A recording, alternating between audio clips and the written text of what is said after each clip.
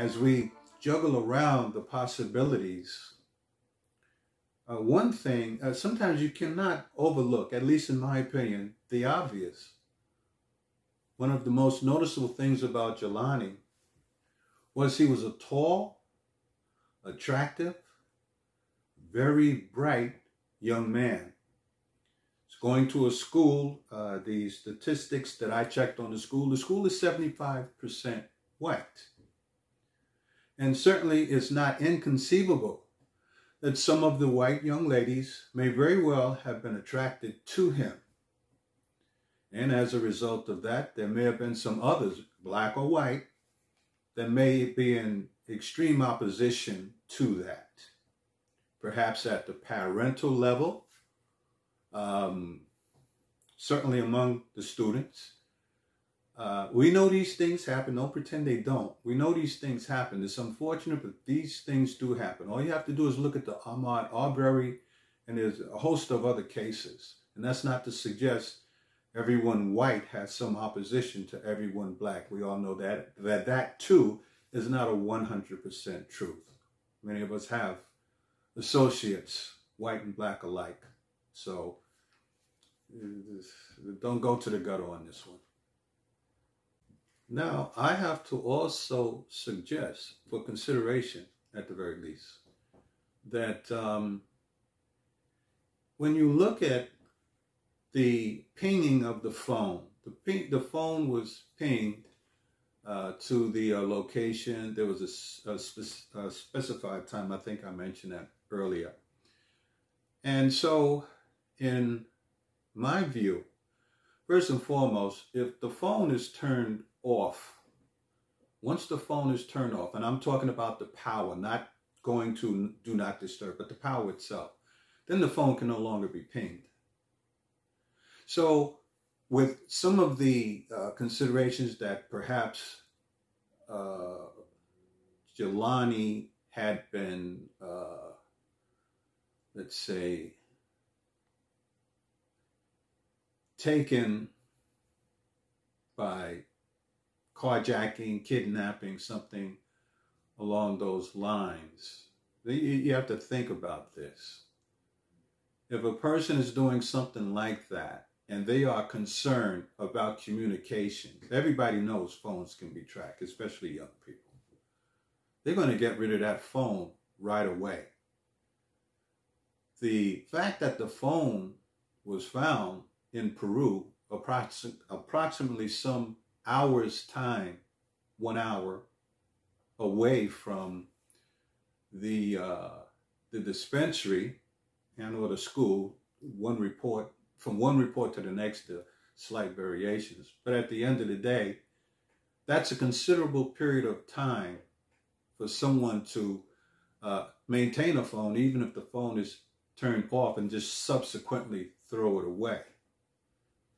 So the likelihood that, in my view, that at least on or about that time, someone kidnapped or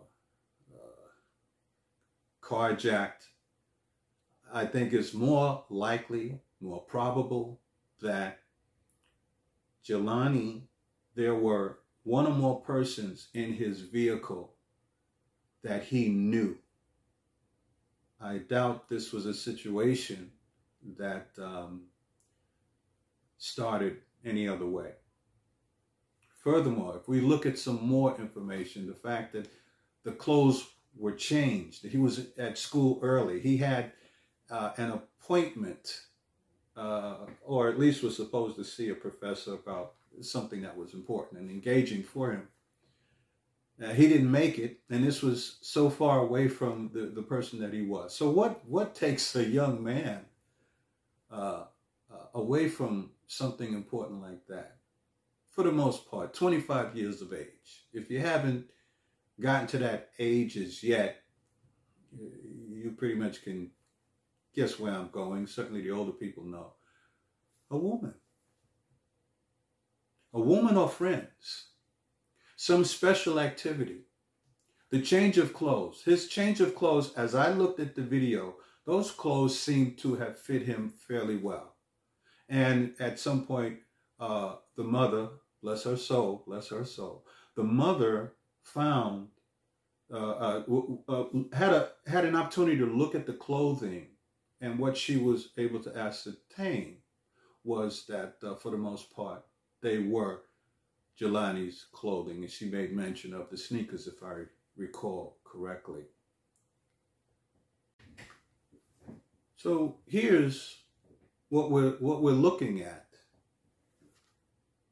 He had a set of clothes, more dress-like, in the early part of the day when he was at the school. Within 2 hours, somewhere within 2 hours, he changed to casual wear. And he goes to get the cannabis, the marijuana.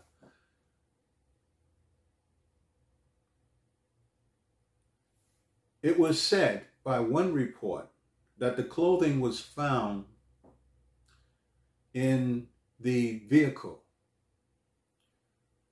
The report went on to say that the specific clothing found in the vehicle was the clothing he was wearing as he entered the cannabis dispensary.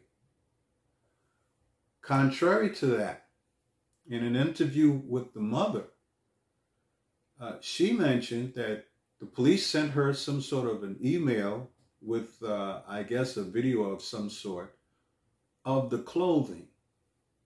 And subsequently, she said that that was the clothing that he was wearing as seen at the cannabis dispensary. That is very, very, very concerning. And I'll tell you why. First and foremost, mention is made of the great swimmer that he was. And we have to keep in mind, this young man is studying to be a doctor. Come on, give me a break. He couldn't find an easier way to kill himself? This was no suicide. This was no suicide. And as we look further, who's going to go through the trouble of changing clothes? Who gives a damn? Who's going to go through the trouble of changing clothes just to jump in the river and supposedly commit suicide? Highly impractical, extraordinarily inconceivable, to say the least. But those clothes being found at the riverbank, that's very, very concerning. Certainly what it implies to me is that he was either instructed to take those clothes off, perhaps someone took them off for him. Now keep in mind, he's, I think it said that he's about 6'2". He's above 6 feet. So he's not a lightweight. He may have been somewhat slender, but he probably could handle himself, I'm sure, to some extent at least. Except being overpowered. What actually happened to him, I certainly couldn't begin to guess, especially considering what's said about the way his unfortunate body was found, you see. Not being able to discover any degree of trauma and all of that sort of thing. But something clearly happened to him. Those clothes being taken off, or him having to remove those clothes, was a way, in my view, of humiliating him. Let that sink in. Humiliating him. Humiliating him. So, certainly that's an area of concern with respect to police canvassing or whoever, be it the private investigator or otherwise. It's going to be a big task, mind you. But that's certainly an area of consideration. When we talk about when the media makes mention of the distance where the bridge is, the 251 bridge, Illinois River Bridge, and where the body was found, some considerable distance away, south on the east side. So when you think about it, his body having been in the water for such a considerable period of time, it's not unusual to consider that the current of the river may have moved the body to that particular area. Now, I'm not exactly certain as to where the clothing was found, but they may very well be an indicator of where a particular thing happened. Now, just to backtrack a little bit, another news media says that the clothing that he was wearing at the cannabis dispensary was found in the vehicle. Very, very conflicting. Certainly doesn't make things easy. So somebody made a mistake somewhere. Perhaps the clothing that they were talking about were his dress clothing at the school. I couldn't speak on it because I don't know which is the actual case. We also know of there were two young ladies from the school who they found. Gee, I'm trying to remember what it was they actually found. I don't recall whether it was the lanyard where it had his school ID or the phone. But in any event, what subsequently happened was they, or their parents or both, decided they would seek legal counsel. And so obviously the attorney is going to advise them not to speak to anyone. What needs to be looked at? Many things, many things. Certainly the cameras, and a lot of premises have cameras these days. Presumably the place where Jelani had went for coffee shop or whatever it's referenced as, more than likely has one or more cameras. I couldn't conceive that they haven't been looked at, if in fact they have them, but presumably they do. And that's a concern. So what do you do with the information you get? Each person that may have, I say may, have interacted with Jelani while he was at the coffee shop, let's say, they become a person, let's say, to interview. You want to try to see what, if anything, happened. And of course, the way you do this type of thing would be at the time that Jelani was seen to have been there. That's the best time to go and ask questions, as opposed to routinely making a visit at any time of the day. People who go to cafes for coffee and that sort of thing generally do it around the same time of the day, sometimes more than once a day. But that's basically where you would start. That would be very, very important. The other, obviously, from what I understand, there are some people who have been spoken to at the dispensary. That certainly would be a place of interest with respect to cameras. And another thing, I'm not aware as to whether or not there are tolls that may have been crossed in whatever movement Jelani's vehicle was making towards the bridge, at least getting into the city of Peru. That too can be something helpful.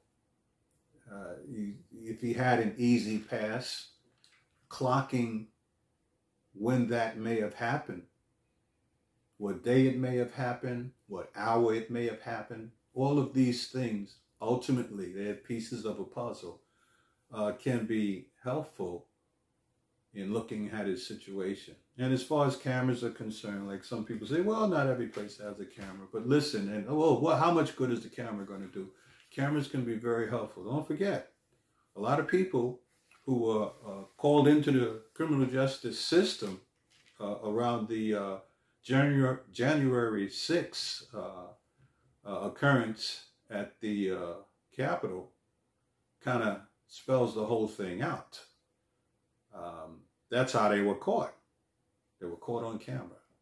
Used to be a TV program called Caught on the Camera. Yeah, dry joke, can't help myself. But in any event, there's certainly a lot of things to look at.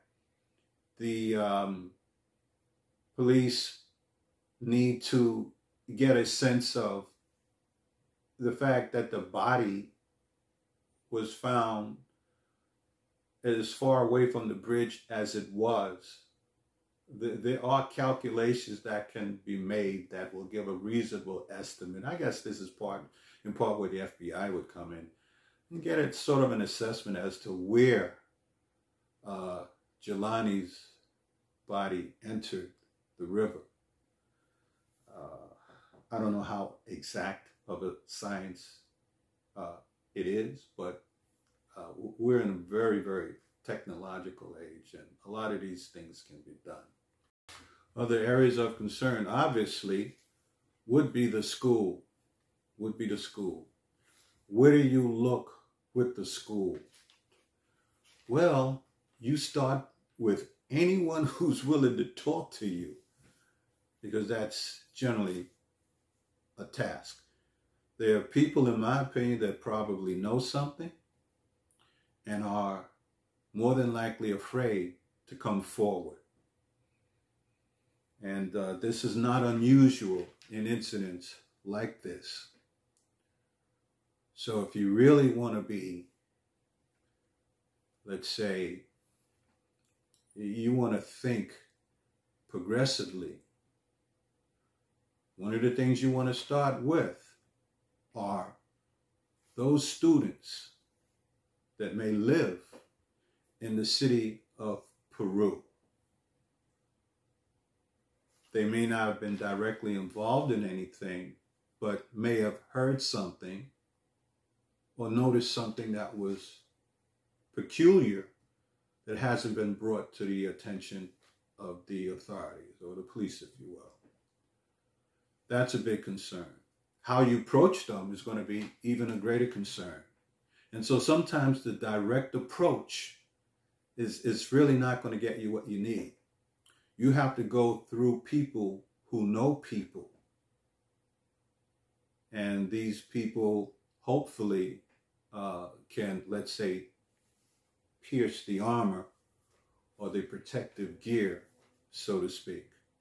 It's very important. Now, I remember the mother, mom saying that there were people in the local area that were presumptively friends, and they've been somewhat on the quiet side. That's a bit concerning.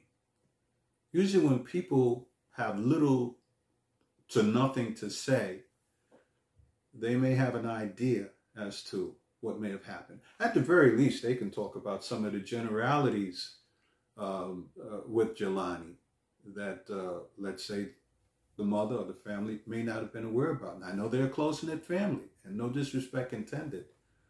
But I have children. They don't tell me everything. They tell me a lot. But there's some things, even people, grown-ups, they go to their grave without mentioning. We have our little skeletons here, our little skeletons there. We go to church every Sunday, and we still have a skeleton. We're still human. And it's possible there may have been something going on, not something that would cause them to want to commit suicide, but there may have been something going on that the family is not aware of, and one or more persons are. And that can be a significant lead to what may have happened to Jelani. And again, none of this is, I'm in no way trying to disrespect this incredible family. Incredible young man. I'd like to take a moment to give extraordinary credit to a young lady. See, what was her name again? Tangela. Tangela Young. She had a video that talked about this particular incident, and I just gravitated to it. I've looked at a lot of media, I looked at a lot of videos, and a lot of things have fallen short for this beloved young man. And hopefully this video and others, other people getting on board and saying something may promote a more vigilant response to this incident. And at some point, hopefully some point soon, this whole thing can be ferreted out and this young man can rest in peace. On that note, I always say, dream with purpose. Remember to share, subscribe, leave a comment.